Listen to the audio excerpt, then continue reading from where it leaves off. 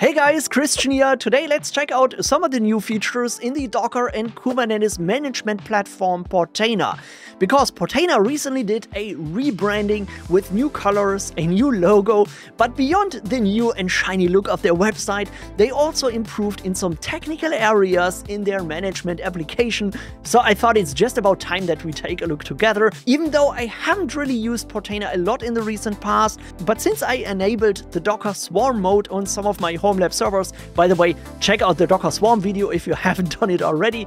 There I just realized Portainer is a huge help because it's great to manage Docker Swarm clusters, and I've also tried out a few unexplored features like the Portainer's Terraform provider, which brings some interesting automation capabilities to that system that really made me think if I should use it more often in the future. We will see. But at least I thought, let's do a quick run through together. Let's check out the new features beyond the rebranding and review some automation features I haven't really covered yet on my channel. By the way, if you're managing containers, clusters, and maybe other services in your infrastructure, it's also important to monitor these systems and of course get notified about any bottlenecks or problems.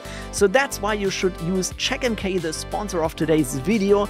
CheckMK is a comprehensive IT monitoring platform that is scalable, automated, and highly extensible.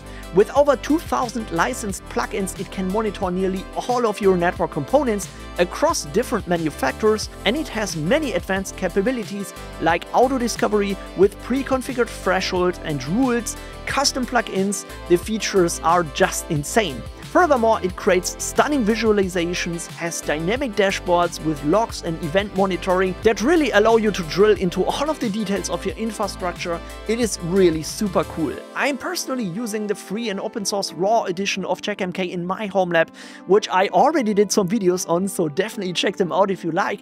And if you want to use CheckMK in your company's infrastructure to monitor your production systems, they have many options to deploy a self-hosted solution or use their cloud service offerings. Of course, I will put your link to CheckMK and my tutorials in the description box down below.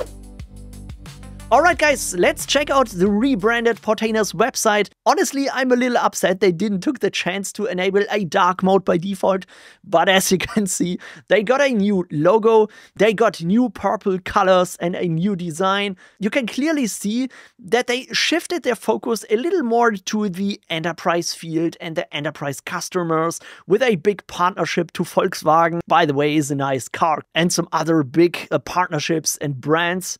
So you can definitely see they follow a pattern here in the open source business community. More and more companies are going into that direction. They start with open source projects because they get a lot of funding, but after a few years, when they need to become profitable, they start putting some features behind paywalls and they start introducing enterprise plans and shift their focus a little into that direction. However, my honest opinion about this is I think it is still a fair deal because they have the home and student license for $150 a year, which is similar to other offerings that you will find. For example, Unraid has a similar license model. At the end of the day, maintaining an application, developing new features, hiring engineers and stuff like that just costs money, so somebody needs to pay it. And I think if they let the enterprise companies pay the most money and it gives us the ability with some free community editions or home and student licenses to get these cool features and use it in our home lab environment, well, I think there's nothing wrong about this. However, you can really see they kind of like hide their community edition a little, though it is still active, of course. So if you go to the main navigation, go to resources, and there you will find the Portainer CE edition. That brings us to the Git repository where we can find instructions, and you see the Portainer Community Edition, that is the lightweight platform that is still open source and you can still install without any limitations in your home lab. I'm also using the Community Edition and not the Home and Student license, but you can really decide for yourself if you want to use the free Community Edition or you want to pay for the Home and Student license that has the same features as the business one. So it's basically up to you. By the way, if you want to install Portainer or install the Community Edition, it's also pretty simple. You just go to their documentation. So there you still find the instructions how to set up a Portainer Community Edition as a Docker standalone version, Docker Swarm. You can even manage Podman, though not all features are supported there as far as I know.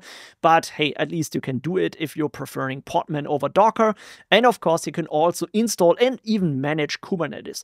What is pretty cool, if you install Portainer, it doesn't really matter where you install it. If you install this as a standalone container, Swarm, Podman, or Kubernetes, you can still manage all of these environments from one central Portainer instance. So I can show you when you go to environments, you can just easily add a new environment, then select the environment you want to manage, and then start the wizard where you can select between the different management possibilities. Either use the Portainer agent, which is definitely the recommended way to manage any environments, but you can still connect using the API or the Docker socket. That's sometimes useful for standalone containers, or you can use the Edge agents. So that is useful if you want to manage environments where you can't directly connect to. So you deploy the Edge agent somewhere and then it connects backwards to your Portainer's instance. Otherwise, the agent, you will initiate the connection from Portainer to your environments.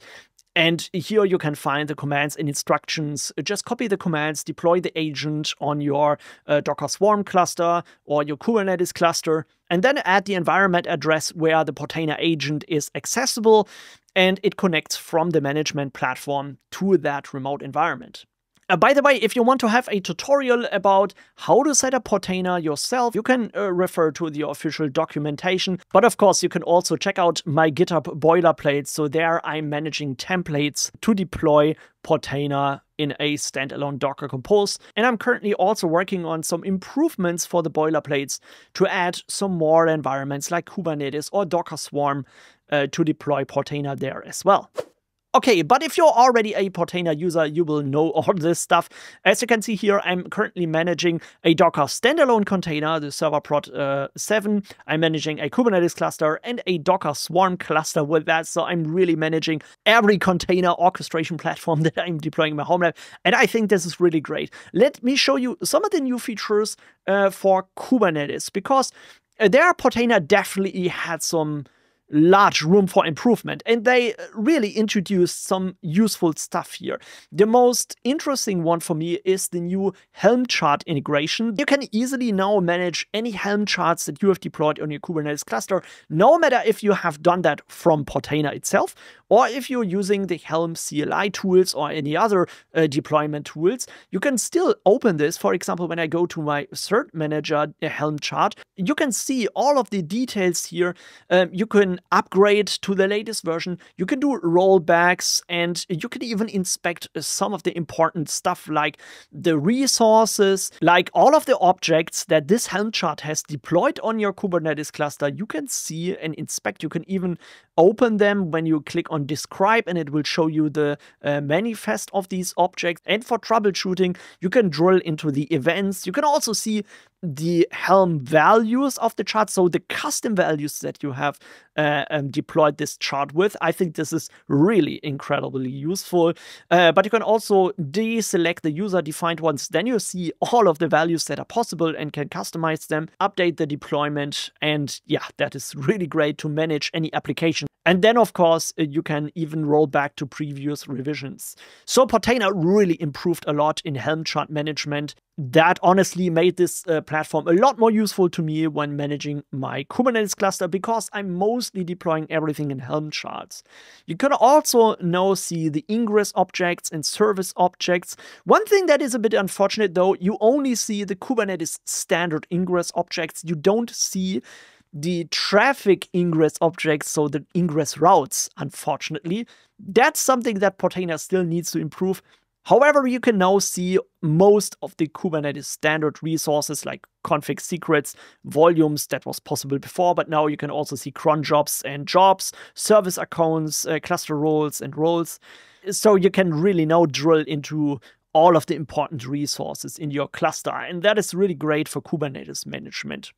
But Portainer also did some great stuff when it comes to container management with Docker. So for both the Swarm and the standalone. I think these features, to be fair, have been implemented in Portainer quite some time ago. There was not so much new stuff. However, because I just recently became a new Swarm fan or a Swarm user, I haven't explored many of the Swarm features in Portainer before because I couldn't use them. But now, since I enabled Docker Swarm, I can now see all of the Swarm stacks. You can even see the type here, if it's Swarm or Compose, what is pretty nice. What is still a bit unfortunate in Portainer, and I really hate this, that you still can't control stacks or services that you have created outside of Portainer. So you can see them, you can inspect some of the details, but you cannot make any edits to this. That's still a limitation in Portainer that really bothers me, to be honest. Here you can see there is a Swarm stack that I have deployed using Portainer. There I have total control, so I can go into all of the details. I can edit all of the details and redeploy it, make updates and so on. But that, again, is not possible for any externally created stacks. And that was really the one and only reason why I didn't want to use Portainer a lot in the past. Because sometimes I might want to use automation tools like GitLab CI, where I'm executing some Docker CLI commands, or I'm using any other automation tools to create my stacks, and then I can later not manage them in Portainer. However, I think I found kind of a solution to that, because I recently found the Portainer's Terraform provider. And Terraform is, as you might know from watching some of my other videos, my absolute favorite automation tool or platform, because there I'm managing many of my projects. And that kind of solves the problem of when I'm using GitLab CI/CD or other automation pipelines, I can now use a standardized tool to deploy my Docker Compose stacks or my Docker Swarm stacks, but I still later have total control over this. So I think this is pretty cool.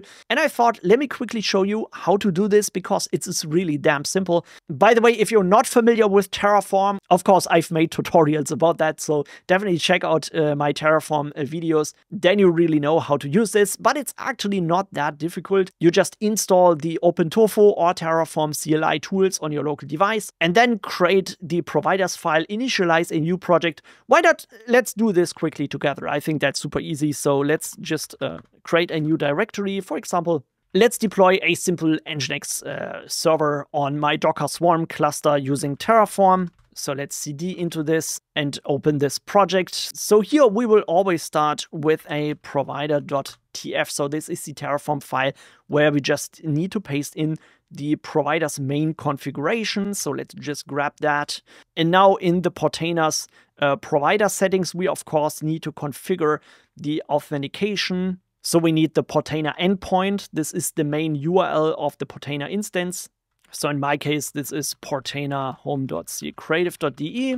Then we need the API key, which we usually don't want to store in clear text in this Terraform file. So therefore, I would create a new variable called Portainer API key, which of course has the type string and is sensitive, yes. And we can later on load this from environment variables, or when we create a secrets.auto.tf_vars file. So these are variables that you can exclude from your Git repository and will automatically be loaded into the Terraform's project. So just use the same variable name as you defined here, Portainer API key, and then put your API key in here. Of course, I'm not going to show this to you right now.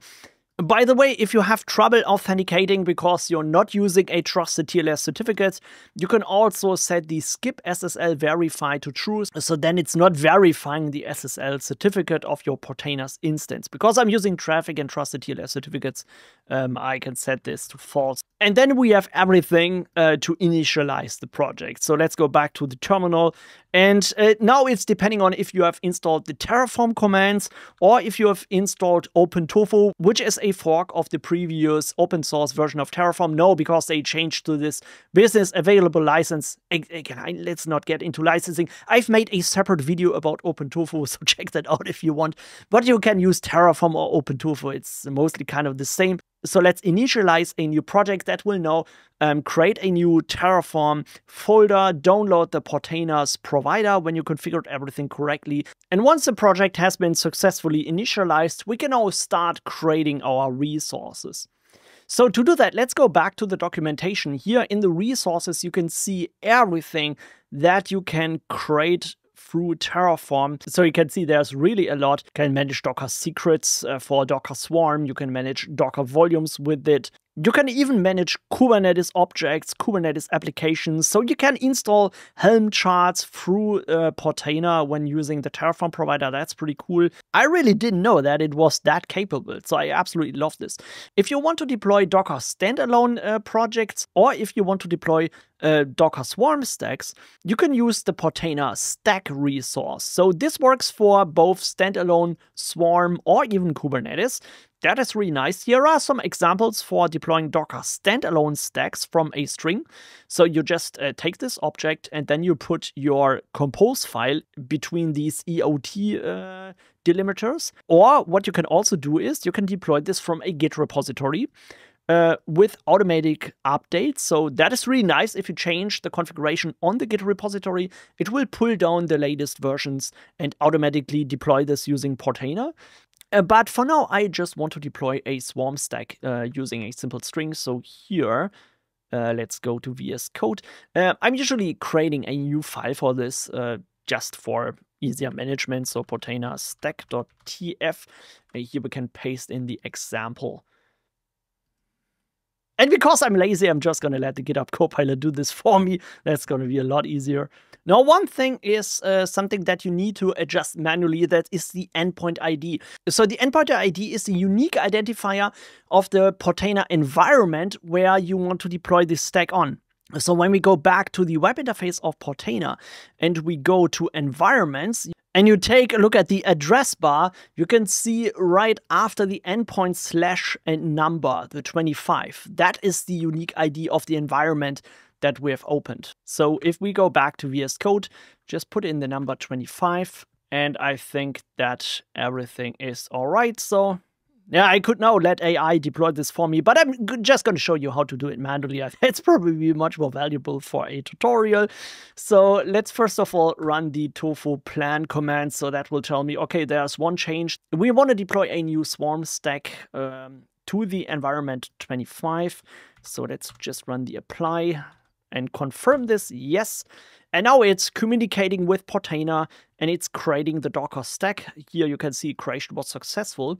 If we now go back to Portainer and select my Docker Swarm cluster, we should see a new stack in here. Here you can see this is Nginx test 1. And you can also see that we have total control over this stack because we have deployed it using Portainer, just not the web UI, but we've used OpenTofu or Terraform to automate that for us. And we can still go in here, we can delete this stack, we can stop it, we have the editor to change anything inside.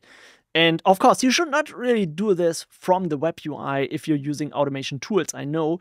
But I think it is still great that you have this full visibility of the services and the stack configuration or the stack file. And you can now use any other automation platform or any automation tool using Terraform or OpenTofu to deploy anything or change anything on your Portainer's configuration. That honestly makes Portainer a lot more attractive to me.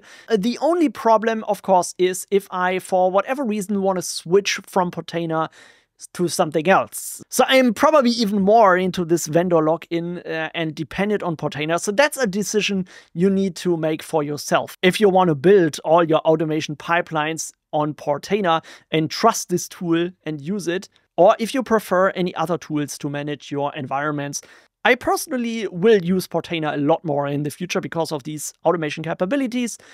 And it's making things a lot easier for me. You can see how fast it is to deploy anything in an automated way. I really like this a lot. But that's of course just my personal opinion. Now I would like to hear yours, so let me know in the comments, what do you think about the new Portainer after the rebranding? Does it now have some more interesting features? Do you like the automation and stuff like that? I would really love to hear from you. And as always, thank you so much for watching. Check out some of the other videos on my channel, and thank you so much for all the supporters. You guys are really amazing. And of course, I'm catching you all in the next video. Take care. Bye bye.